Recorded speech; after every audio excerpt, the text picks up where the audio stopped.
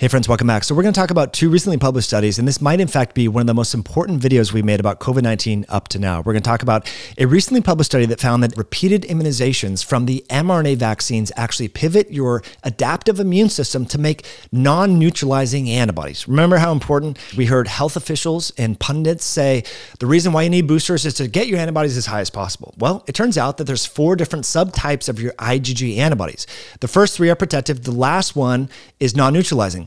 The last one is saying, hey, look, we've seen this antigen, i.e. the spike protein, or in the case of beekeepers, this data of IgG subclass switching has been talked a lot about in people who keep bees, and they're constantly stung by bees. And so the immune system says, look, we're going to see this antigen all the time. So what we're going to do is instead of making these protective IgG antibodies, what we're going to do is we're going to pivot the immune system to make non-neutralizing antibodies because you see it so much, it probably doesn't matter, right? And so what this study showed in healthcare workers is there was a linear increase in the number of immunizations linked with a percentage of the IgG antibodies that switched to this non-neutralizing IgG4 antibody, which this is damning. This should really cause us to rethink our health campaign, especially for young people who are going to see COVID for the rest of their life. This is never going away. So if repeated exposure to the spike protein by way of immunization or just natural infection causes this class switching, which might make a repeat infection more severe, then what we should be doing is promoting health and really backing off, especially in applying risk stratification when it comes to repeated booster shots and immunizations. As you can see here in figure 2, they show that there is a dramatic switch from neutralizing IgG antibodies to this non-neutralizing IgG4 subclass. You can see here. And what they show is that there was no detectable levels of IgG4 non-neutralizing antibodies before a vaccination, but they increased linearly and iteratively with every successive mRNA vaccine. And the authors say, we detected spike-specific IgG4 antibodies in about half of serum samples collected from 5 to 7 months after the second immunization, all of which did not show any IgG4 antibody subtypes at earlier time points. For all IgG subclasses, a decline was seen in the same period. Now, this paper helps sort of characterize the declining efficacy that we've been seeing. And this is now, Washington Post has reported on this, New York Times has reported on this, Wall Street Journal, major media outlets have said, well, there was so much hype and so much promise and so much enthusiasm for the vaccines, but now we're seeing they're not working as well as we thought.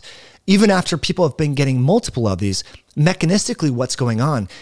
This paper highlights potential mechanisms here, and that is when you repeatedly show the human immune system the same antigen over and over and over again, there is some sort of protective mechanism where the types of IgG antibodies pivot away from protective neutralizing antibodies to this more non-neutralizing IgG4 subclass, which might be why some people are getting sicker after a reinfection, particularly if they've had multiple immunizations. Not the adenovirus vector immunizations. It's important to recognize here, this study was looking specifically at the mRNA vaccines. So they conclude and say, moreover, after the third immunizations, IgG4 levels sharply increased and became detectable in almost all vaccinees. Now remember, IgG4 is a subclass of IgG antibodies that is non-neutralizing. This paper should be front page news and should really influence public health policy makers and companies. I mean, companies are complicit here. I know employees at Facebook and Amazon and major tech companies and so forth, even teachers, they are requiring even volunteers in classrooms or summer camps, believe it or not. Literally, I was looking at a summer camp for my daughter and there was a little subtext here. Your child must be up to date on all of the COVID-19 vaccinations. So we know that about 90% of kids or 95% of kids have antibodies to the nucleocapsid, which is one antigen on SARS-CoV-2. Why are we making kids, when they already have adaptive immunity, by the way, why are we making them have more immunizations, my friends? This makes no sense. As I said from the very beginning, we need to focus on health. Exercise, nutrition, stress reduction, circadian rhythm optimization, sleep, having meaning, purpose, like friends in your life. These are things that actually improve immune health. We've ignored that, and now we're trying to play catch up.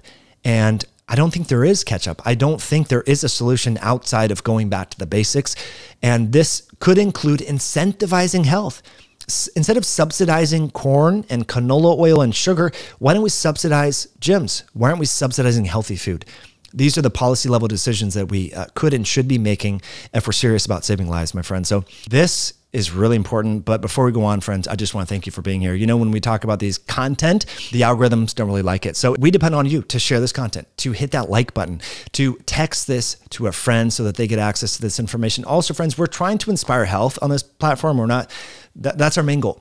So we have t-shirts, we have tools to help you improve your health and also inspire meaningful conversations with people in your community. We have this shirt called Eat Like Your Life Depends on It, Lift Like Your Life Depends on It, Make Natural Immunity Count Again. These are all things that when you wear in public, I can tell you, friends, family, people, customers that wear these, they meet like-minded people in their communities. I want you to have those meaningful conversations to inspire change at the grassroots level. So check out our sister company, Myoscience. You can save using the code podcast on a range of health tools, including t-shirts, to have these meaningful conversations. So let's talk about the recently published study that found that individuals who got reinfected with COVID have increased risk of death and all-cause mortality and severe sequelae associated with that reinfection. But I think there's some limitations of this study, and this was trending on Twitter all weekend. And many people are saying, see, if you get COVID the second time or a third time, that means that you're more likely to die and suffer from all these problems. So therefore, we should reinstitute mandates. Now, the important conclusion that I think these people are not thinking about is, how are you going to do that? How are you going to prevent COVID from stopping? How are you actually going to prevent getting infected with COVID? Because many people have had 1, 2, 3, 4, 5 vaccinations up to now. They're still getting breakthrough infections, which is why that second study is really important that we're going to talk about today. But more importantly, during the point at which we had all of these mandates, mask mandates and school closures and restrictions, guess what? We saw the highest levels of cases in the US. And I'm talking about December of 2021 and January of 2022. Go back and look at the statistics. I mean, in the state of New York, for example, in Manhattan, if you wanted to go to a bar, not only did you need to show proof of immunization, not only did you need to also wear a mask, but some bars and restaurants required a negative COVID-19 test. Okay, that is insane. That's ridiculous. How much more extreme could we actually get? And if we look no further than the country of China, who tried myopically to attempt this zero COVID strategy, well, they just said, forget about it. Like, we cannot control this virus. It's endemic. We should then now, as you know, we've talked a lot about, focus on health. And that's why this study here, published in Nature Medicine, titled Acute and Post-Acute Sequelae Associated with SARS-CoV-2 Reinfection. Now, at first you think, oh my gosh, this study is frightening, because these people who got reinfected with COVID after a primary infection, well, they had all these health problems, they had an increased risk of dying and all the like. And there was, 5 million people as part of the study. But what you don't really recognize is the population that is being studied here are veterans, part of the VA. Now, I have several friends who are physicians that work for the VA, and they'll be the first to tell me that many of the patients they see have a lot of underlying health issues. So this is a unique subset of the population. So what people are doing on Twitter is they see this paper and they see, oh my gosh, the hazard ratios of increased all-cause mortality, death, and heart disease as a result of getting COVID again is much higher. So therefore, they conclude, we need to re-implement restrictions and masking and get our kids out of school again. That doesn't work. That's not sustainable. This is not going away. And so that's what I want to share with you. A major limiting factor of the study that is going viral is only 12% of the study subjects were under 38 years old, meaning that 90% of the people were over 40. Now, that doesn't represent the entire American population. Your children are going to get COVID over and over and over again. So that means that you and your children should be eating healthier foods, should be exercising, should be doing all the things to improve immune health and to decrease the underlying health conditions that are very pervasive in this population that is getting COVID again. That's major point number one. Major point number two is this sentence right here. This is what the authors say. They say the risks were evident of increased all-cause mortality, cardiovascular disease-related mortality, and health challenges as a result of the reinfection, regardless of vaccination status. They said the risks were the most pronounced in the acute phase, but also persisted in the post-acute phase 6 months after reinfection. Okay, let's just talk about that again. They said the risks of all these health issues after reinfection were independent of one's vaccination status, which makes us really ponder and question, then where are we going with our current vaccination policy? If the vaccines don't prevent the transmission of the virus, as the authors say in Nature Medicine, this isn't some conspiracy journal, they say the risks of increased all-cause mortality and cardiovascular mortality and complications associated with a reinfection are just as high for people who have had the vaccine compared to the people that haven't, then why are we still recommending the vaccines? Why are we recommending boosters, especially in light of this new paper we're about to talk about IgG subclass switching, which is just crazy. So They go on to say, compared to non-infected controls, cumulative risks and burdens of repeat infection increase according to the number of infections, limitations including a cohort of mostly white males. And so they say the evidence shows that reinfection further increases risk of death, hospitalization, and sequelae in multiple organ systems in the acute and post-acute phase. And they say reducing overall burden of death and disease due to SARS-CoV-2 will require strategies for reinfection prevention. Okay, how are you going to do that? We've all been masked. People stay in their houses. We can no longer continue to do that. We've seen the iatrogenesis linked with that, from inflation to supply chain issues to kids not learning as much in school to obesity, depression, drug overdoses. So how are we going to actually prevent a reinfection?